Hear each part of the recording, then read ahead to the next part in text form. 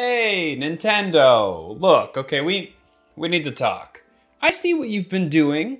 You've been putting on the big boy pants, finally putting games like Resident Evil, Dark Souls, Amnesia. Hell, you even got some FPS bangers on your list now. It's finally about time we drop that whole family-friendly shtick and move towards what the audience that you're really after wants with the Switch. You know, the audience that you're really going for here. True gamers. We both know that nothing gets true gamers sweating like a double down on doing Doritos deal like one word. Achievements. Now, it's easy there. I know what you're thinking. I ain't changing up Nintendo style or branding or anything. But I know how much we all love that good old nostalgia hit to the veins when you hear, oh, that's that fucking good shit. But we're not doing that here. We're Xbox, you can have that. Microsoft, go take that, go play with your toys somewhere else, okay? I want this to act like achievements, but feel like Nintendo. So let me introduce you to the Nintendo sticker score. Yeah, that's right. Remember that shitty part of Smash Bros. Brawl that you took one look at and you're like, ah, shit, cool, okay, stickers. Oh, let's never look at that again. Yeah, we're doing that shit. Right, let's take a quick look into launching the Sticker Score app. I really wanted to follow the same branding and layout as the Nintendo Online retro catalogs with just fucking smack you over the head with the glorious Nintendo Red here. Got that little sidebar on the left so you can fly out into the full menu and do whatever you want to do, and then what? What's it? What's it? What? What's this? We'll dive into these a bit more later on, but this will be the equivalent of viewing someone's profile. You take a look into their sticker book. You also have the option to do a quick little inspect here and see some info on their profile and their sticker activity. You get like a little overall sticker score and a possible sticker score. Kind of works similar to how Xbox does their scoring system and their achievements. Next up to bat is the account information with some brief info like games played, hours played, total stickers. Ooh, and sticker pages. I wonder what that could be. Sounds pretty interesting. Classic foreshadowing. And then some recently played titles, how long ago, and recent stickers. At the time when I made the core design for this, Animal Crossing looked a lot more like wow, wow, wow, wow, and a lot less like they ask you how you are, you just have to say that you're fine when you're not really fine. Now buckle up, sweetie. We're turning this car around real quick. We're gonna do a quick 180. Remember these? Sleek, fashionable, totally unique and in this season.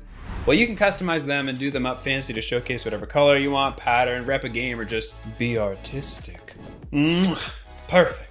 Just a little touch of personality to showcase your favorite games, gaming personality, whatever else you pay your therapist to figure out about your underlying parental issues. Hashtag read with anger, you're not even my real dad. You're also able to pop into the sticker book and just for a second, close your eyes. Imagine the rustle of pages, flipping when the book opens in a sexy little animation that I was way too lazy to animate at this point.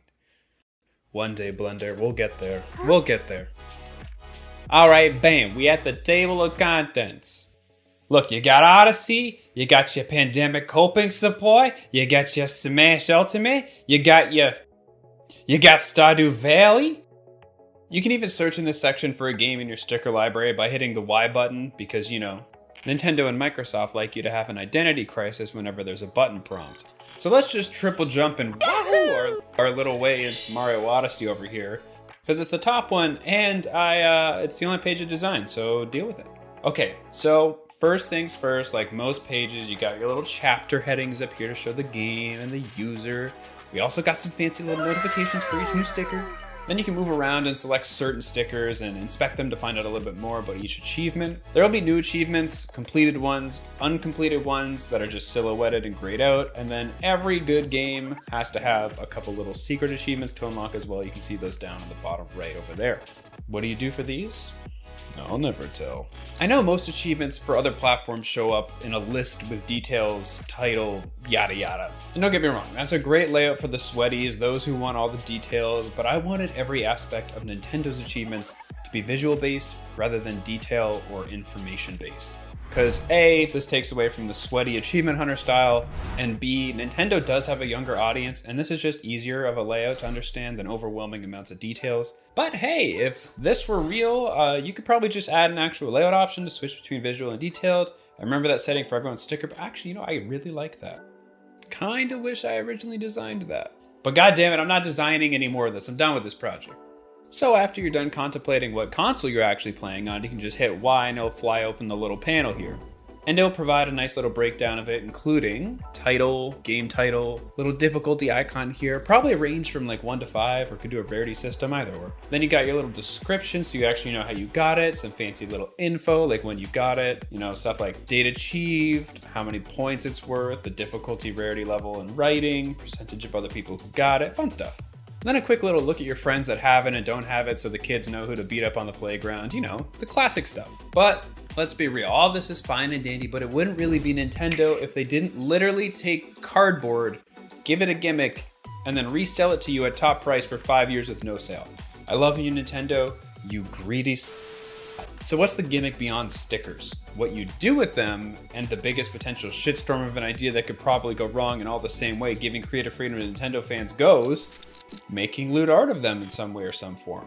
Ignoring how quickly someone will R34 a sticker book for a second, I wanted to feature a sticker page at the front of everyone's books so that when you collect a sticker, you can put it on show instead of having to sift through a bunch of different games to see your top stickers, and you can just put them front and center. I'm thinking like maybe hit them with like a cap at 3 front pages, or hell, even 1 so it doesn't get too bothersome to go through.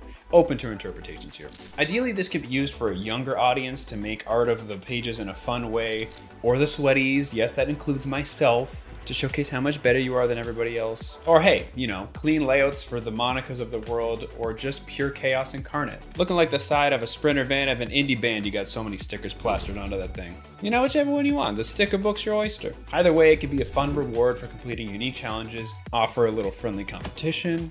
Yeah, I fucking 100%ed Hotoful Boyfriend and Cuphead. Eat a dick, Gary. Or, you know, just make some beautiful art or some shit. Oh God, what are you doing? No, no, no, no, no, not that kind of art.